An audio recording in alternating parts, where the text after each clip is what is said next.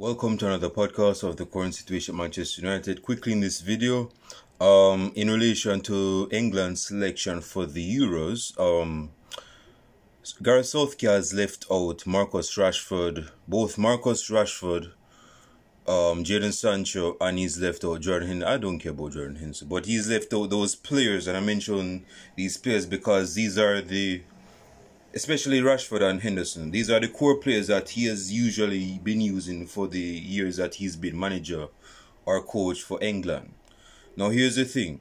A lot of persons are not happy with Marcus Rashford being left out. Now, I'm not a big supporter of Gareth Southgate. Is me? I'm not a big... If there were 100 persons that supported Gareth Southgate, I'm not one of them 100 persons.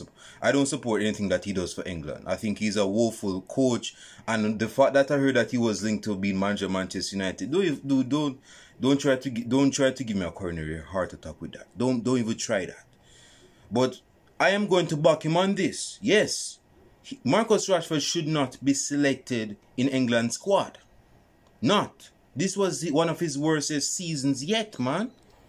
Look at the forwards that have been selected for England. I'm going to get to Sancho in a second. Don't worry yourself. They have had better seasons. In the words of Gareth Southgate, I don't know if you want his words, but in his words, in his own verbiage, he said that there are players that have done better than him. And they have. Marcus Rashford wasn't pulling up trees last season. I don't even think he had what? Like I said in a previous, I don't even think he had at least 15 or 12 goals in our competition. And for the majority of the season, man, he's been woeful in his performances. Screw the goals. Even if he's scoring goals, he's been woeful. He doesn't look appeasing on the eye. He doesn't look motivated on the eye. It's like he has lost. It's like he's gotten tired of football, man. It's like he's trying to divorce football or something. He doesn't love it anymore, and you can see that by the way he plays. So I don't understand how people are so surprised that Marcus Rashford was left out. Yes, man, he should be left out, and he is. Now, in terms of Jadon Sancho, man, Jadon Sancho, in the first half of the season, was on the periphery. You think, is me? He was not in the favor of Erling Haaland, and some person may say, yeah, rightly so, him got this manager, Tambo say, now say sorry. He was on the bench. He was not on the bench. He was extinct from the squad. Yes, me. He was nowhere to be seen. In it, like there are legends that say that he was banned from the cafeteria. He couldn't even have lunch with the other Manchester United players. That's how bad it was, the relationship between him and Erling Haaland. He was training by himself. But when he went to Dortmund from January straight up to May, he was the vital focal figure in Dortmund's attack. He's the main focal figure. And he's a player that Manchester United couldn't even utilize for the 2 years he's been here, up until he had that spot with Erling Haaland. And now he's a crucial player in the final against Real Madrid in the Champions League final. And he's not in the final selection of the England squad. Why is that? I don't get that, man. I don't want to be, he had half a good season, but the other half, the first half, is like in the Old Testament, he was trashing the Old Testament, but in the New Testament, he got a few, he had some good games. I mean, no, I don't want to be hearing that, bro. Select this guy. Now, let me tell you one theory of mine why I believe he was not selected, and I'm going to wrap up right now. It's because Gareth Southgate doesn't like egos, and I don't think that is surprising. He doesn't like egos. He said the thing with Erling Haaland, and he's saying, I don't want that, I don't know how to circumvent that type of situation. I'm not the best at resolving conflict. I skipped my conflict resolution course, so of course I don't know how to, if that was supposed to come up, I don't know what to do with it. I'll be like, I'll look weak in the media if I succumb to, you know, if Sancho go call me out or something. So it's better just, you know, remove him from the squad and not include him. That's why I see. He wants persons to have individuality, of course, but he doesn't want persons to have that much of an individuality to the point where it's clashing at egos in the dressing room. You see me? I don't think Gareth Southgate is that type of guy to resolve it. So he doesn't want that type of player in his squad. He wants good guys like Saka. You see me? He wants good guys like Harry Kane is a good professional. You know, good guys, man. Bowen, you know, them guys, man. He doesn't want Sancho, man. Sancho is much of a personality, man. You don't want that type of player in the squad. But despite that, he should be in that squad, man. You see me? So, going back, and like, again, I'm not going to be talking about Henderson. Nobody care about him. I'm going to, this is the point of this video. Stop talking about Rashford should be selected. He should not be selected. He was woeful. He was trash. He was trash in the previous season. Yes. He was trash. I don't, dude, again, man, I hate to say it, but even Ray Charles and Steve Warner can see that he has not been good last season in the Premier League or in all competition. In the few games, and I'll say this, in the few games that Amadiola has played last season, I would say he's performed better. No, Rashford had more GA, goal and assist, goal contribution. But in terms of performance, being an impact in the attack, I would say Amadiola was better in the few games he played. Yeah. So, let me know your comments down below in the comment section, man. I know this is I know a lot of persons like Marcus Rashford.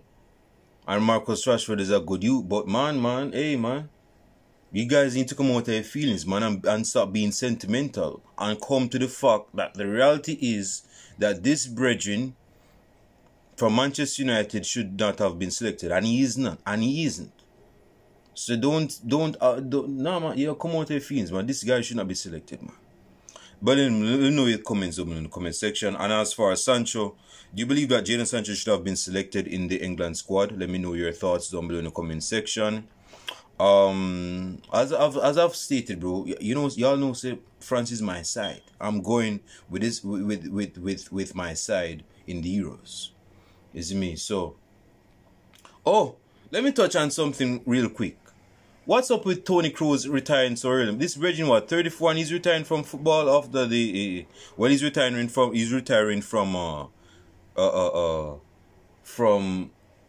Real Madrid after the final, and he's retiring from football after Germany is represented in Euros. What's up with that, man? Dude, you're just 34. You're not 38. Dude, this Bridging had like a pass completion of over 90 in the whole entire season. And the season not even over because him have the Champions League final to go play. And this guy is retiring from football? What's up with that, man? I'm not going to take... No, I'm going to say something controversial, but... Not that he's not taking it seriously, but this is the guy that retired from Germany a couple years back. Or 3 years back. I know he's going to come back to play for Germany. Now he want to retire 34. No, he may revert that. He may renege on the decision made. But I think there's a lot of gas in the tank for him to go play at least 38, man. Why is he retiring now? This Bridging is better than our midfield, man. Hands down. And he's 34. Not 24. He would sweep. Man, he's probably the best midfielder right out there, so. Best. One of the best. This is like the guy closest to Paul Scholes. He can shoot. He's slow as hell, but he can shoot. He can pass. He's not a dribbler. Let's not do that. But he's a great passer. He can spray passes, man. He can, you know, what do you call it now? He can, yeah, he can pull strings like a mafia don, man. That's how good this guy was. He was and is. He's still good. He can start in Manchester United midfield. But anyway, let me know your comments on Marcus Rashford. And hey, be logical in your comments. We know say Rashford, we know deep down Rashford shouldn't be in the England squad. Let's not kid ourselves about that. But if you have an angle that you want to pitch in my comment section as to why he should be in the squad, not that it's going to make him be in the squad anyway, but if you have a thought that you think say he should be in the squad, leave your comments in the comment section. Secondly, do you believe Jadon Sancho should be, again, not that it's going to make a difference, but let me know your thoughts as relates to Jadon Sancho being snubbed from being selected in the England squad. As far as Toni Kroos, this is not a Real Madrid channel, but as far as Toni Kroos, what's your thoughts on Toni Kroos retiring from football, bro? I don't think he's... Dude, Hazard retiring at 32, Gareth Bale at 34, retiring... This Bridging one retiring from 34. What's up, Real Madrid players, man? Why you guys tired of success?